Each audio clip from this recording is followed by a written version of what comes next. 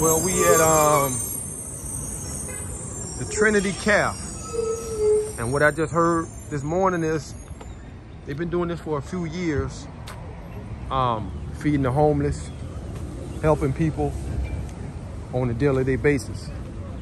And the person that I need to contact is Miss Anita. Miss Anita is the one who they say know what's going on with this right here.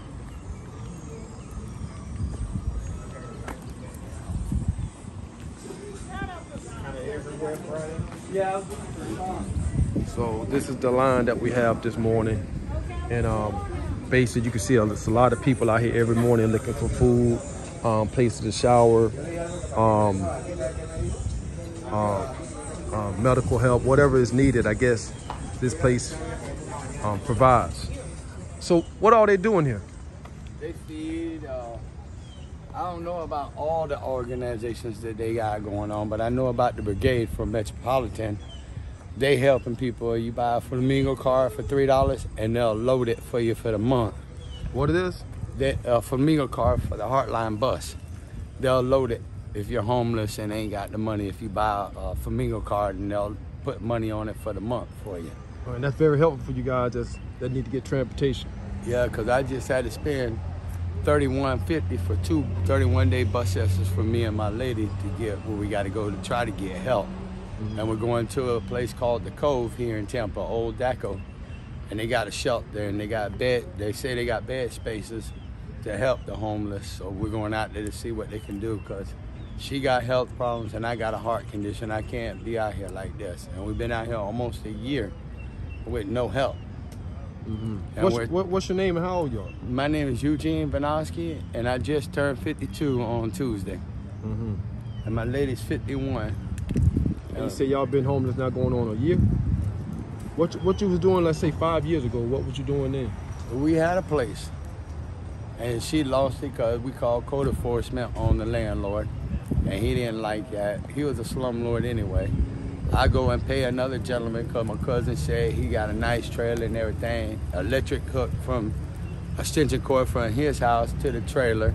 Went and fixed none, it was cold in there. Me and her almost got electrocuted with the plug that he had in the trailer for the electric. And I got a lawsuit going against him, like code enforcement told me, because he wouldn't let us get our stuff. And everywhere we go, we can't get the help to get off the streets. And we're trying our best. And it's hard out here, especially when you're sick. And people that know me that have homes, they telling me they see that my health is going down further because I got a heart condition. I had open heart surgery and a pacemaker. But these organizations not helping. Do you get Social Security? I get disability, but I only get $8-something a month. And I'm trying to take care of 2 people until she gets her disability, because she has rheumatoid arthritis and can't work. So I'm trying to do the best I can to take care of 2 of us. And they're going in, so I'm gonna go in with her to eat. All right. That's my lady right there. Okay. And I told him what we're doing. He asked about what they do here. All I know is about the Brigade, but the lady told him to talk to the lady, sit down at the front. What her name again? Miss Anita? Anita, yes. That's what they said. I'm going to go in there and talk to her too. Y'all want to introduce me to her? I introduce myself to her. I got it.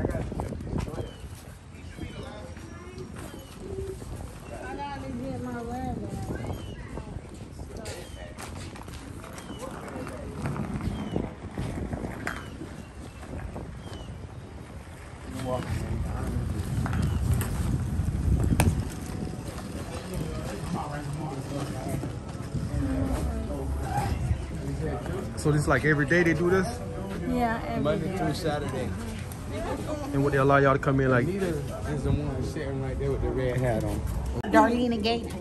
Darlene Gator, can you tell me what this program is about and what it does for the community? This is Feeding Tampa Bay, and we offer a free meal to the homeless. And we have other resources, but the resources are the health care, and so are the metropolitan ministries, which offer assistance with vouchers for transportation as well as IDs.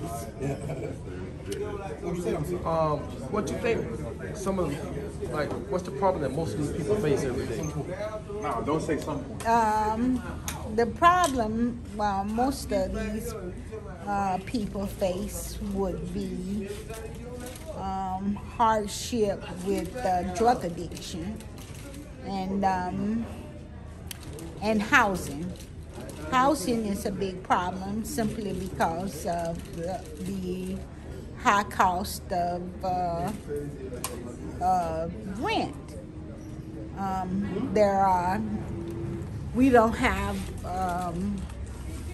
sources with low income rent. Those sources went away once 22 came, the year 2022, when the housing went up so very high. And a lot of people, a lot of the landlords now want market rent. And market rent is Florida as Tampa. Our income is not as high as the market rent that the landlords want to receive. And that's our problem. So a lot of us are left homeless and on the street. Right, because a lot of them say they get Social Security and checks, but they still don't have enough money. Correct, because of the market rent. Because even though Section 8 exists, maybe that Section 8 voucher is for $1,000, but a landlord might want $1,500 for the resident, and many of them want $1,700 for, and then the voucher is $1,000. So, and right now, a lot of the landlords are requesting that you have a job. So you wouldn't even qualify for an apartment if you just have Section 8 and no income. I mean, not no income, but no job. So you are faced to live on the street because of not being a job secure. Right. Do you think you see more young people homeless now? Oh, most definitely you do. And this facility, I see more people that are coming here, and they are very young, and they seem like they right out of school. I can't understand how many people that are here. And I want to ask you, where are the parents? Because they don't, it seems like they are too young to be on the street. And what are the resources for them? Right. I see a lot of them 22, 25. Yeah, well, where are the covenant houses here in Tampa? Because these people are way too young to. I have. They want to sleep on this property, and that's a no-no. We have a no trespass ordinance in progress, so we don't allow here, because Feeding Tampa Bay leased this property from the First Church of God. So we don't want to jeopardize our lease by our clients, our guests, sleeping on the property. And a lot of times I'll awaken the people, the guests, sleeping on the property, because once we feed them, they don't have no other place to go. Right. Typically, what y'all feed them on every day? We feed them a full course hot meal, and it's vegetables, meat, bread and butter, and it's a full course hot meal, orange, fruit, tea, lemonade, water, the whole course, hot meal every day. Every day, once a day. Once a day, yeah. This is a once a day program. The program over in Nebraska, T1, they 7 days. This facility 6 days because the church used their facility on Sunday. That's the only reason why we're not 7 days. Okay. Are they able to take showers here? We provide a company that comes here, Shower Up. They come here once a month. I think it's the last Saturday of the month, and they provide showers to any of our guests that want to bathe. The showers are 15 minutes long, and they stay here for as long as the guests want showers. I think the last time that they were here, 19 people took a shower. From my research, like you say, with the young people, most of them are hooked on this drug called Molly. And myself, I'm just wondering why the news or why the media is not talking about this drug that all these young people are getting on, causing them just to hang out in the street all day. It's something that I'm like, because I know when crack came in the 80s, it was all over the news. I don't think that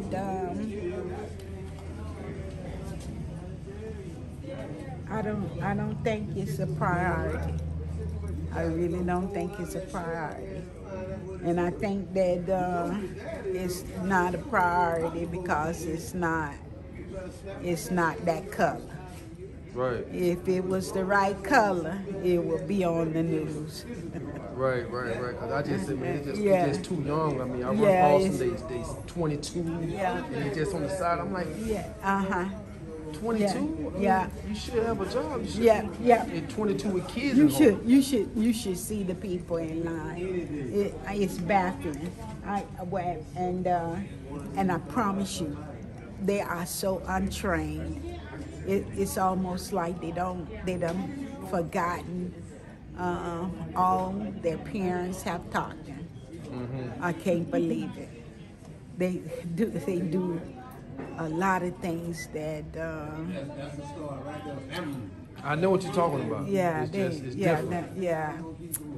Oh my goodness! No home training at all. Right. It seems to me that they have forgotten everything that they were taught from the beginning.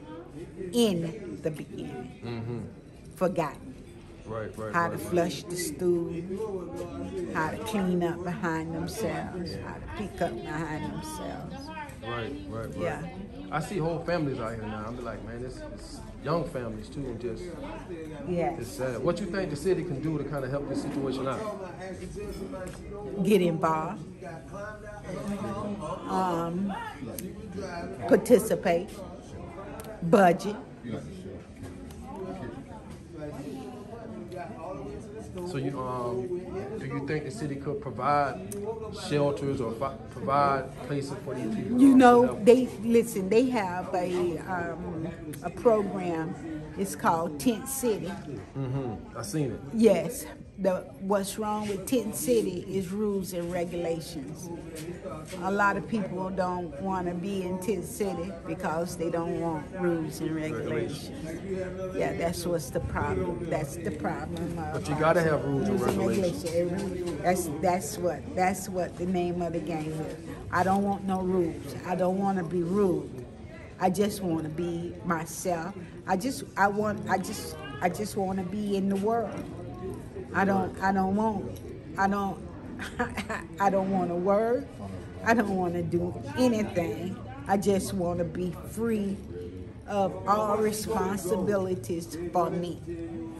But that's not how it is. No. Nature has rules and regulations. Hey, listen, life has rules and regulations, and you should want rules and regulations because That's what living is all about.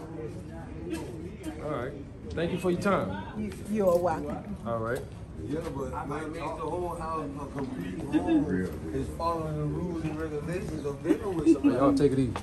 You know the thing that you ain't supposed to do, and you know the thing that you're supposed to do. All right, so we just had a good meeting.